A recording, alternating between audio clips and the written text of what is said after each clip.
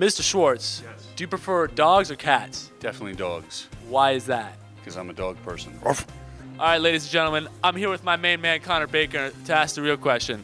Connor, which do you like more, cats or dogs? Honestly, I've had one cat, 0 dogs. So I kind of prefer a cat person, but the best animal I believe in, guinea pig. There you have it, ladies and gentlemen, guinea pigs. All right, Parkland, now we're here with Jacob Williams, and question to you, my friend, cats or dogs? I don't like either. Cats or dogs, my friend? Gerbils. Cats or dogs? Dogs, obviously. No offense to cat lovers, but if you like cats better than dogs, I can't be friends with you. Cats all the way. I think they're like a lot more cleaner than dogs, and they're just nice. I'm pretty split between both. I own both, so like, I don't know. I think they're both pretty cool. Like, if you had to choose one, like the world was ending and like you had to choose one, which one would it be? Cat. All right, we're gonna do lightning round. Cats or dogs? Dogs. Cats or dogs? Dog. Cats or dogs? Dog. Cats or dogs? Dog. Cats or dogs? Dogs. Cats or dogs? Dog. Why gerbils?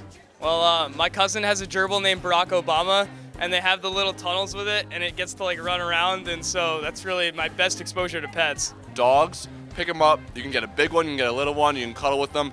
They all love cuddling with you.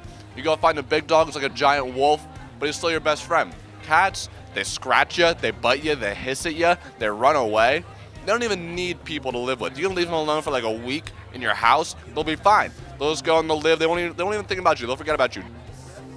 Cats and dogs. Honestly, I hate both. I hate everything. All right, ladies and gentlemen, we're here with the one and the only, one of the greatest history teachers throughout in this school's history, Miss Felikas. And we have the big question today for you.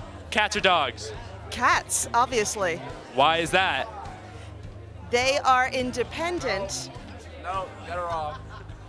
Dogs, you walk home, you walk through your door, they're jumping on you, they're licking on you, they're loving you. Dogs are just fantastic animals.